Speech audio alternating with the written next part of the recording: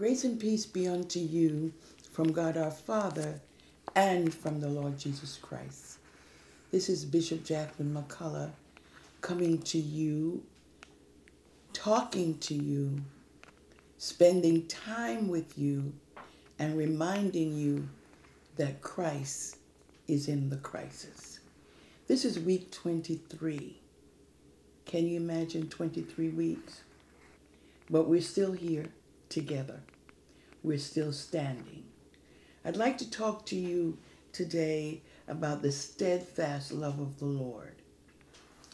We talked in week 22 from Lamentations 3:22. Now we're going to Lamentations 3:23, but I think we should read the 22nd and the 23rd verse together. So get your Bibles or however you can get the information, and let's read together Lamentations chapter 3, verses 22 and 23. Here begins the reading of God's word. It is of the Lord's mercies that we are not consumed, because his compassions fail not. They are new every morning. Great is thy faithfulness. Now, we talked the last time about Jeremiah being terribly, terribly concerned and somewhat in despair about the impending doom that was coming upon his nation. And he was concerned about his people.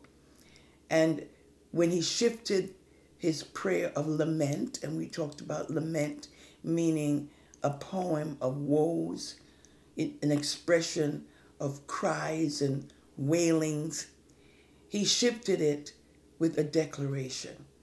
And the declaration we just read, but I'd like to concentrate, as I said, on verse 23.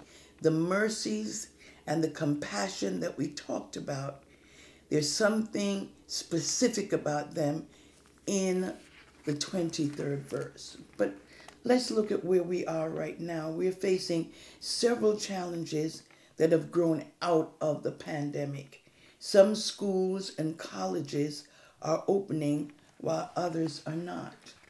Parents and students are worrying about safety and health issues during the school year. The election coming up and the reevaluation of our democratic government have created grave concerns and apprehension. What to expect? What decisions should we make? How to make necessary adjustments? How to keep moving forward? These are just some of the questions that believers and unbelievers perhaps have on their minds. This exhortation comes to help us deal with vexing issues and hopefully lift our faith to receive help from the Lord. As I said, the text in verse 22 declares that we are not totally destroyed. That's what the phrase, we're not consumed, if you remember. It means our present circumstances feel like it's destroying us. It may even look like it's destroying us, but we're not totally destroyed. This verse, verse 23, further underpins the fact that we're not ill-equipped to handle whatever comes our way.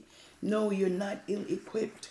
I know you're feeling down and out perhaps.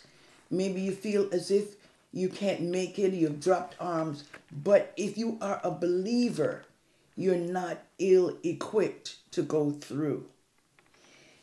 It is not due to our ingenuity or our strength that we are making it through. We're not going through because we have it all together or we find skillful ways of getting through, getting around. No, it is due, as verse 22 says, through the mercy, grace, favor, and loving kindness that the Lord has extended to us.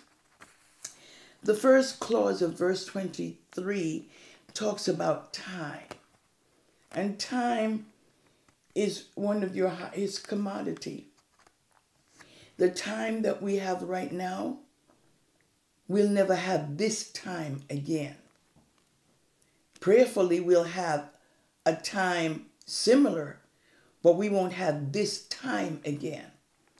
So the verse is talking about what happens at a certain time. It's not whether we will receive these graces that the Lord has for us, or will he give it to us. That's settled. He gives us grace, favor, and mercy. That's why we're not totally destroyed. So the issue is not whether we're receiving it.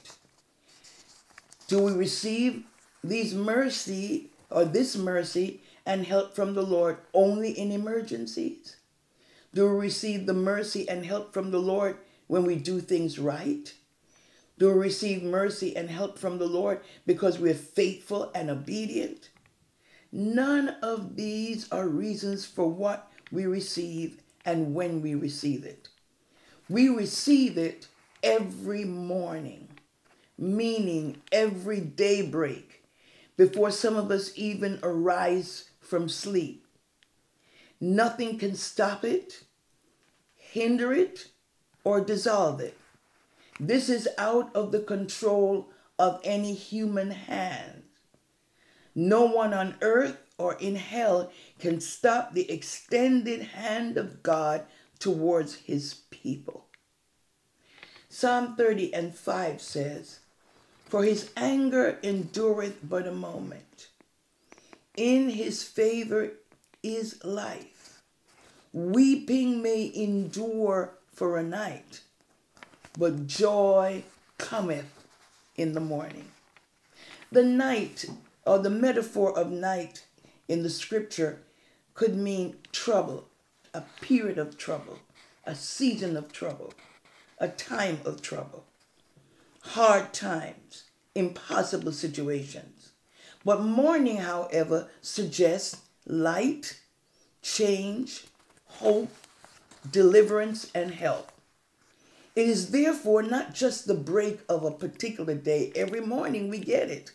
It also implies a break of gloom, sadness, and hardship. It's not just a morning. Every morning we get it. But whatever season you're going through, whatever time I'm going through, the Lord's faithfulness is right there. It suggests a breakthrough. It suggests that darkness covered my view, but now I see the light. Why should we expect these graces every morning? Why should I hold on to this word? Why should I even believe that this is going to happen? Because of the faithfulness of God. This is not someone promising, a good friend or someone that we think can help us, an institution that can help us, a system that will work for us. No, this is because of the faithfulness of God. What does the faithfulness of God mean? It means his firmness. It means security. It means stability. It means truth. It means his immutability. That means he doesn't change up on us. He's undaunted as a rock, steady as a rock. If he said it, he will make it good. Let's look at some scriptures that really talk about the faithfulness of God. You see, if you don't believe he's faithful, you're not going to look for the morning faithfulness. You're not going to believe that dark periods can be changed to light. You're not going to believe that difficulties and impossibilities, God can turn them into possibilities, because you don't trust him. And if I don't trust him, I won't believe Lamentations 3:22 and 23. But if I believe it, it's because of what he said about himself, and I believe what he says about himself. Psalm 36:5 talks about how the psalmist sees God because he has done business with God. Thy mercy, O Lord, is in the heavens, and thy faithfulness reacheth unto the clouds. Thy righteousness is like the great mountains. Thy judgments are a great deep, O Lord. Thou preservest man and beast. How excellent is thy loving kindness. O God, therefore the children of men put their trust under the shadow of thy wings. Titus 1 and 2 states, in hope of eternal life, which God that cannot lie promised before the world began. I hope you hear that phrase, God cannot lie. Not that he will not lie. He cannot lie. Hebrews 6 and 18, that by two immutable things, in which it was impossible for God to lie, we might have a strong consolation who have fled for refuge to lay hold upon the hope set before us. Which hope, because he's unchangeable, because he cannot lie, because he means what he says, and he says what he means, it gives us hope. And the hope is described in verse 19 as an anchor for the soul, both sure and steadfast, which entereth into that which in the veil. What does that mean? That's the word of the Lord. That his ability to be true, to be steadfast, immovable, unchangeable, cause us to trust him, trust his faithfulness. Hebrews 10 and 23. Let us hold fast the profession of our faith. Hold on to what we believe. Hold on to our faith in Jesus Christ. Hold on to our belief system without wavering. What we see will make us waver, like the waves of the sea moving back and forth, being tossed hither and thither. Why can I be firm? Now I may get shaken up, but I'm not being knocked completely out. Remember, I'm not totally destroyed. Why? For he is faithful that promised. It is our struggle in life, sometimes to waver, to wander, to ponder. But we have to take hold of the fact that every morning that we wake up, it's not something that we requested. It's not something that we depend on ourselves to even ask or think that we need. He gives it to us every morning. He is faithful. So, well, how can he be faithful when I've lost my loved one? How can he be faithful when I've lost my job? How can he be faithful when things are continuing? When is going to be the end of this pandemic? Things are getting worse and they're getting better. I love the Lord, but I can't see his faithfulness. Yes, you can. Because with all of that is happening, you have not really been destroyed. With all of that is happening, believers, those of you who are standing, you should not be standing. You should have given up, walked away. You should have dropped arms. You should have denounced your faith, given up on God. But even if your faith is weak, it's still there. Why? Because every morning he gave you what you needed, even if it didn't feel like it. Every morning that we wake up, not leftover mercy, not mercy when we behave well, not mercy because it's an emergency, in good times and in bad. When we're up and we're down, mercy meets us in every dark place. And all we have to do is believe it, because it's not based on anybody's character, any circumstance, but on the character of the Lord, which says that he is faithful. He is immutable. He is unchangeable. He is steady as a rock. His mercy endureth forever. Now, I read this article. This is a story by an unknown author, but it's in various magazines and on different websites. And it's about a man that found a cocoon of a butterfly, and one day a small opening appeared, and he sat and watched the butterfly for several hours as it struggled to force its body through a tiny little hole. Then it seemed to stop making any progress. It appears as if it had gotten as far as it could, and it could go no further. Just like some of us feel like, I've gotten as far as I can go, and I can't go any further. Don't ask me to pray. Don't ask me to sing. Don't ask me to worship. Don't ask me to get on Zoom. Don't ask me to give any tithes and offering. Just don't ask me. So the man decided, this butterfly needs some help. The man decided to help the butterfly. Took a pair of scissors and snipped off the remaining bit of the cocoon. The butterfly then emerged easily out of the hole. But it had swollen, body had swollen and gotten small, and the wings shriveled up. The man continued to look at the butterfly because he expected at any moment the wings would get enlarged and it would expand, that would be able to support his body, which would give him the ability to fly. It never happened.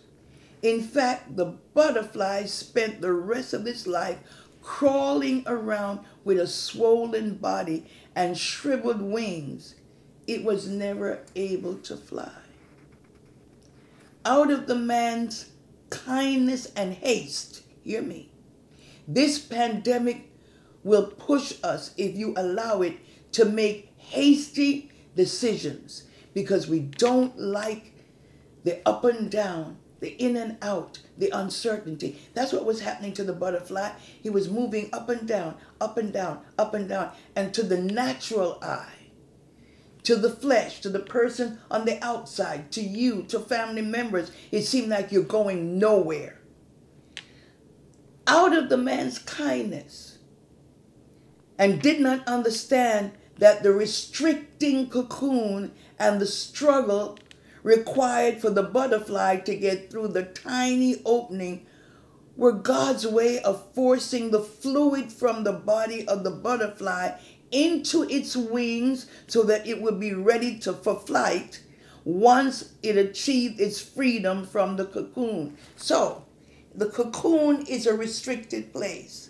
We are in a restricted place, physically, economically. We are in a restricted place socially. We are in a restricted place in terms of all the situations that we have to do. We have to wear a mask. And for some of us, that's severe restriction. We are in a restricted place. But the restricted place was the design for the butterfly's wings to develop. Every time the butterfly went up and down, looking like he's struggling, looking like he's failing, looking like he's going nowhere, fluids were flowing into the wings, and those fluids were necessary to strengthen the wings so that the butterfly could fly. But it was interrupted. You know why? Because the man took away the struggle. If God allows us to go through our lives without any obstacles, this writer said it would cripple us. We would not be strong as we could have been, and we would never fly. That's why the Bible said, all things work together for good, to them that love the Lord, to those who are called according to his purpose. All of this that we're going through in the pandemic is designed to strengthen our wings so that we could fly. We're not coming out of this helpless, hopeless. We're not coming out of this uninformed. There's so much that we're learning about ourselves. There's so much we're learning about God. There's so much we're learning about each other. There's so much we're learning about our nation. There's so much we're learning about the reality of how we live. We're gathering information so that when we get out of this, we will fly differently. We will worship differently. We will live with each other differently. We will spend our money differently. We will spend our time with people differently. We will appreciate God and the church differently. Because every morning he gives us his faithfulness, which is really fueling us so that we can fly. We're not without help. God is just preparing us to become stronger in our faith and stronger in our character. The steadfast love of the Lord never ceases. His mercies never come to an end. They are new every morning. Great is his faithfulness. Let us pray. Father, I thank you for every listener, whether believer or unbeliever. I'm asking you, God, to take this word and lift their hearts. Help them to know that this pandemic, personal pandemic, national pandemic, whatever level it has affected us, we know that it is strengthening us. You haven't abandoned us, Lord. You didn't forsake us, even if it feels like it. Because every morning you show up with fresh help, fresh mercy. Every morning you show up with your favor and your kindness. And every morning we're getting stronger so that our wings of faith, our wings of hope, our wings of truth, our wings of courage, our wings of confidence, they're being developed so that when we come out of this, we can fly. We can accomplish all the things that you have called us to do. Thank you for your mercy, and thank you for your grace, and thank you for your long suffering, and thank you for your kindness. Thank you, God, that whatever you have done for us in the past, you're doing for us right now, because great is your faithfulness. In Jesus' name, amen.